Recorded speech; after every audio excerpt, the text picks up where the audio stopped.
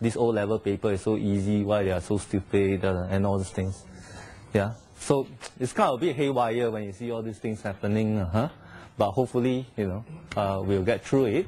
So, this headline is also quite key, that in Singapore has the second highest number of cyberbullying cases after US.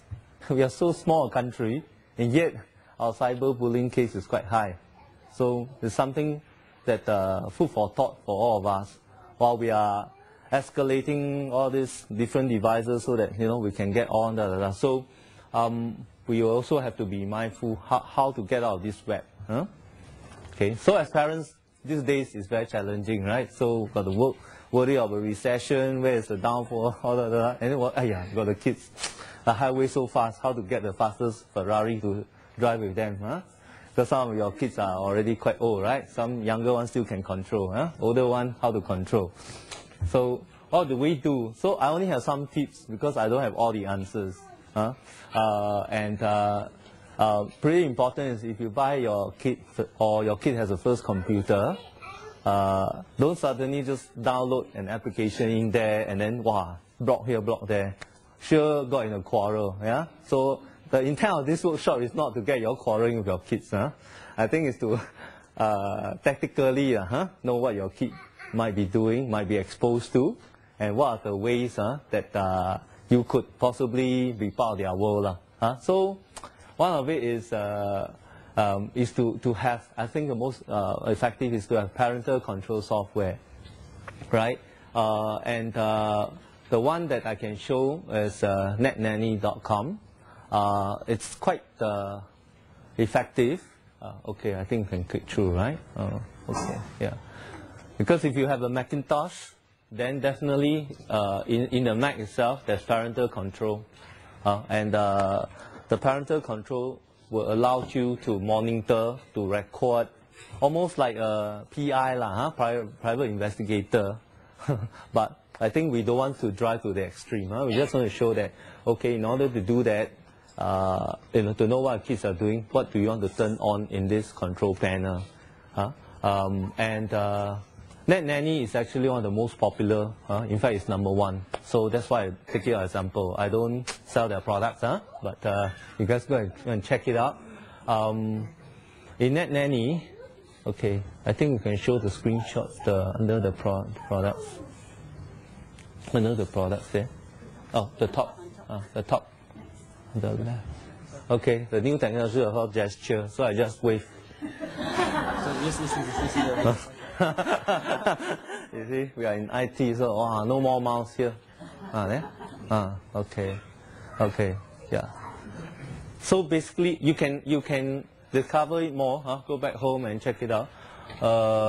In fact, there's a trial version. So that's the good thing about software. They usually let you try, then you lie, then okay, then you feel addicted. Oh, cannot do without it. But actually, it's a good thing. You try it out.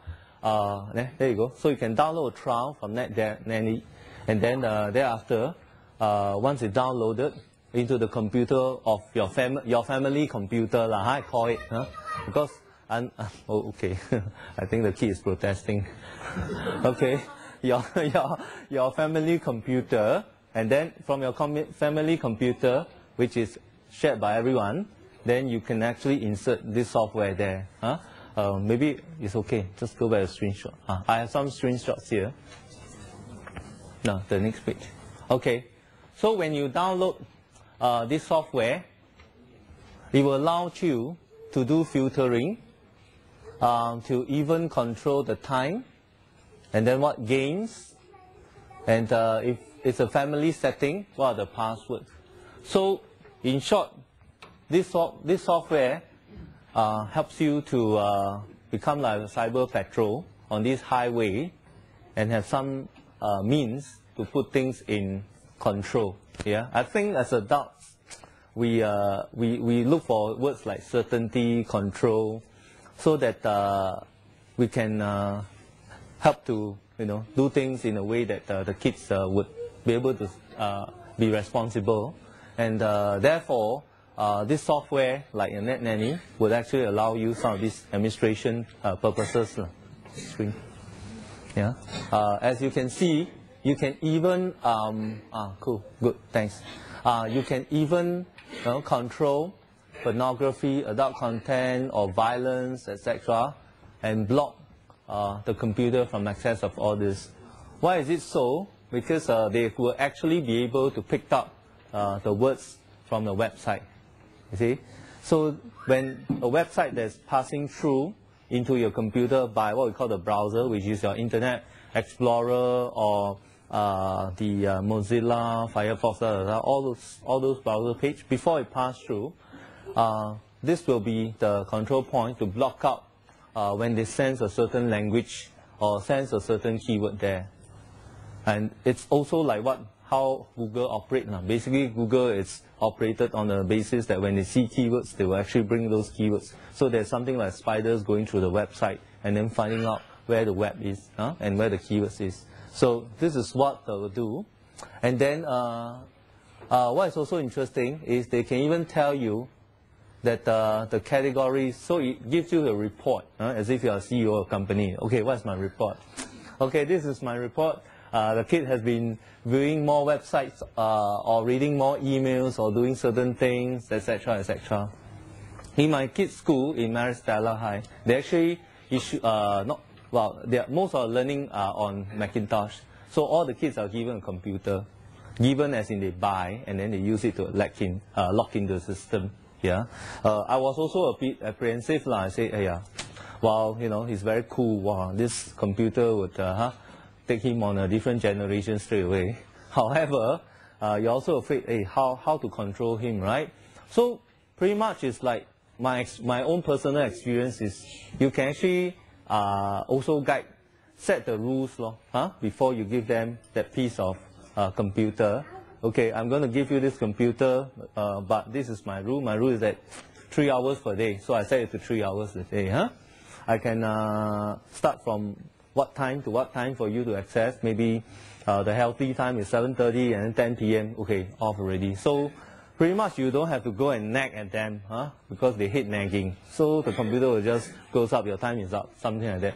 So we have no choice. And that would actually reduce all these unnecessary raised voice, change tone, blackface. That will help. So you can set those rules. Yes? Ah.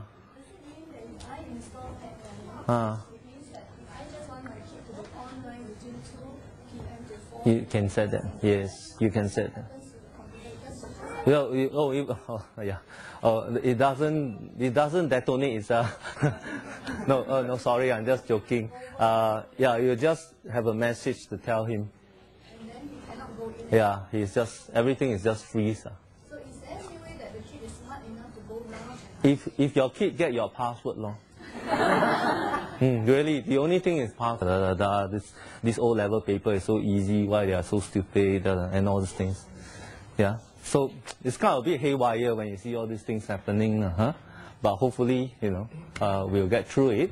So, this headline is also quite key that in Singapore has the second highest number of cyberbullying cases after US. We are so small a country, and yet our cyberbullying case is quite high.